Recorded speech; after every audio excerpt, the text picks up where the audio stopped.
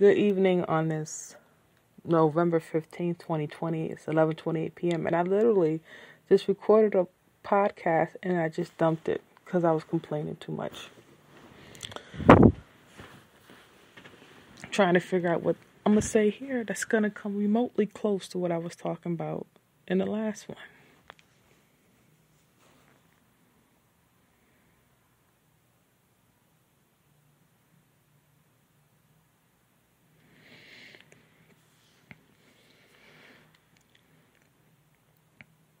My left leg is on fire.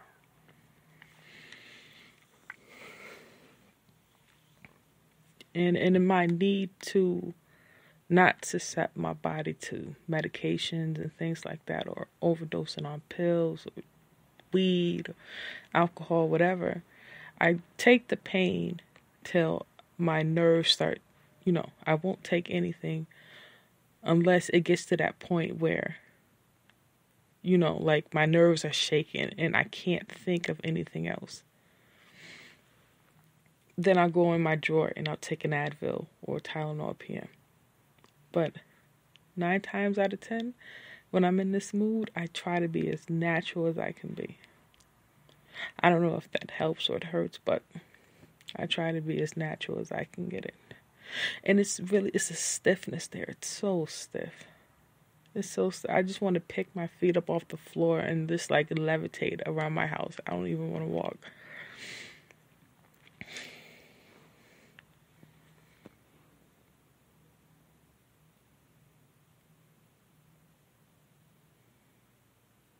I'm arrested.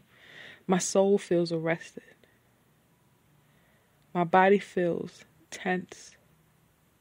And I want to release some type of pressure. It's an ugly pressure, but I want to release it. I want to get it out. I look at myself in the mirror when I'm in my bathroom, and I see the part of me that did good. I see her. I see the one that waited, that said no to sex with random. I see her. The one that every day, 24 hours a day, for the past 18 years, abstained from sex. I see where my body came back into itself and settled down. I see the health. I see these things. I see the innocence. Even though I have scars, it's weird. If you ever seen somebody that's scarred and innocent, it's like when you see a burn victim or somebody with a disability, you see that they're innocent and that they're pure, but then you see the scar too, and it's like, I almost feel like that kind of person. Almost.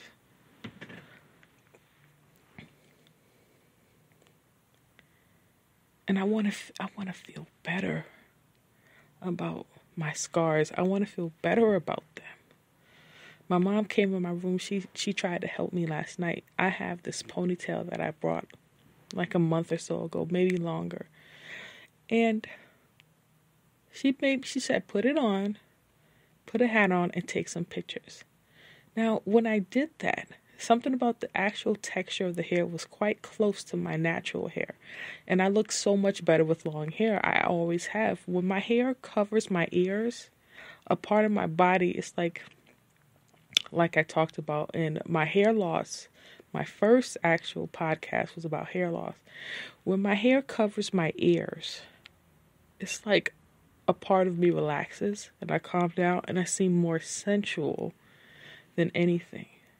And this casual diva comes out, and she's so diva-ish, and I love that about myself. I love that feeling.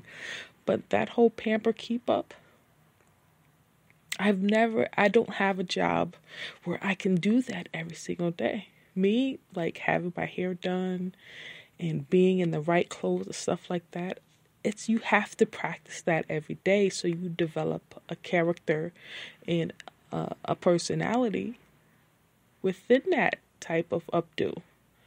And I've always just skirted by on that innocence, like as long as I'm doing my job and this, that, and the third, why deem into excess? And now in my early 40s, I'm lacking that character that women have been perfecting since their teenage years. And now they're in their 40s and they have a staple look because they've gone through all the changes. And now when you know so-and-so, you know exactly what it is. That's their, I don't have a staple look. And I should have had one a long time ago. And my need to be beautiful. I mean, a beautiful that timeless, one that's gone through trivial tests, important tests. Women who need to prove that I'm not stepping out of my zone. And then me having to remind them that they're all out of pocket. Not every single one, but most of them are, because of the fear that it's gathering. Me having to step out of this place before impossibilities happen. Because impossibilities can happen with someone who is correct, but is being held against their will to a certain area because it's convenient. See, this is when out-of-pocket things start happening. Because me being in myself, I'm not addressing the next wrong thing that's going to happen. So the wrong things compile, and then all of a sudden me and my rightness, if I touch it, all of a sudden it's like, oh my God, how did that happen? I was like, nah, I'm just not doing that. I'm doing this. And in me being that ignorant or me being that present within myself, am I preventing my own way out of this place? Out of this hellhole, whatever they call it, I don't know. I don't want to think about blossoming into my body at this point, because this is what it is. I'm spreading into my limbs sexually. Not that I'm having it, but my body is like trying to reach into places to see if there's room there for excitement or feelings or anything like that.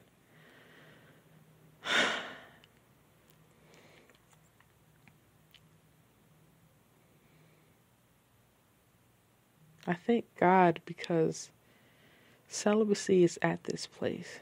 Celibacy has boxing gloves on, and she's bobbing and weaving in there, and she says, you know what, you have a right to feel this way, and she's hall punching me into this part of myself, and she said, you know what, I hope you feel this way, and then she turns around and she socks me into this part of myself, because believe it or not, when I used to fiend for sex, I thought it was all about the pounding part. When he's pounding on top of you and then you're making all the noise, that's what I thought it was. Honey child, let me tell you how bad I'm feeling for some head. Oh my God. Hold on, let me take a breath.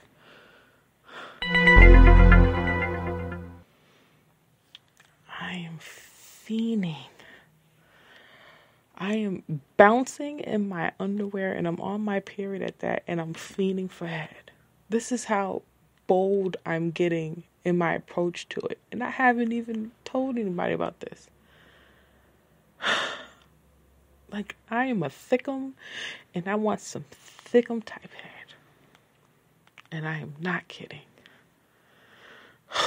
And the dangerous part is, I want it in the raw. And I cannot. And the more I want it, the more dangerous I feel, and the more I want to get a gun and start shooting things. Jesus, I am cracking my own bones and needing this to happen. And grabbing thin air as if it was the back of a man's head. This is how I've been feeling. This is the boldness. Like, my celibacy is like, what? You want it? Like, what? Go ahead and take it. Bow. And she punches me into believing it. Not only do I want the head, I actually want to give it too. Like, almost like the throbbing I'm feeling down there, I want to match it in my throat. And I think that's how you're supposed to feel. It's not wrong. I don't want to do it to a random person. I need to do it to the person I'm interested in. to do that to.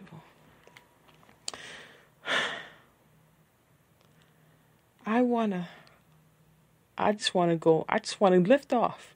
It's a lift off, and I want to go. That's all it is. I want some kissing. I want you to talk. My ear is the battery of this thing. You're going to have to get as close. You have to get in my ear and say things that'll make a chef drop his most expensive steak on the floor after he's been preparing it for an hour. Like that kind of talk. Like say things to me that make my imagination say, why didn't I put that in my album? Why didn't I put that in War So New? That would have been perfect for that scene between Ithael and her husband Broses. That would have been perfect. Say things that make the toes click, like, oh, like that make like meanings that don't make no sense. Like you try to make a meaning out of it and it doesn't make no sense. Like, God, I'm bringing him up again, but I don't give a fuck. I am knowledge. He says things on his TikTok post that put me in that frame of mind.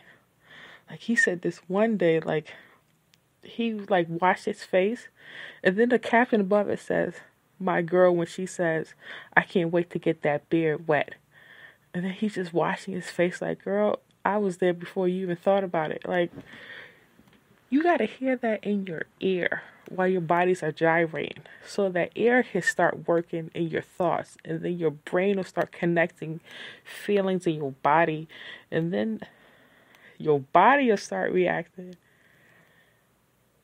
And then you can make the noise, because now you know what you're making noises to. This is what I've been thinking about all this time, and I've been building within myself.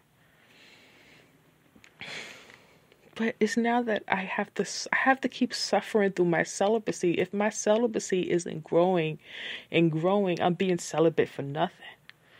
Just somebody who, yeah, I've been in jail, and I haven't sold one drug. Nah, son. You've been in jail and you haven't sold any drugs because you can't sell drugs in jail. That doesn't make you a better person, because when you get out and you have the ability to do so, will you do it? That's the point. Me being celibate because there's just no dudes around, that don't make the celibacy correct. When my celibacy suffers and then it becomes violent and it forces me into my true desires, like what I really want to happen, I really want you to taste this stomach acid. I really do. And I don't think it's stomach acid. It's stomach acid, it is. I want you to tell me if it tastes like pee. I need you to tell me that. I need you to tell me if I done put too much coconut oil on and if it's in there. I need you to tell me if that shit tastes good. I need you to tell me that shit. And there's only one way you can tell me. And if I fart in your face, tell me. Because I'm gaseous and the fart will come out and I don't care if it come out. I don't care. It'll come out and I'll like it. And if you want a Brumskis, I'm all for the Brumskis. Anyway, see, this is, I gotta talk about it. I Googled this shit before I went to bed. And it says on Google, the only way to lessen sexual stress is to talk about it. And now I'm talking about it. My celibacy has triggers. It's not just me not having sex.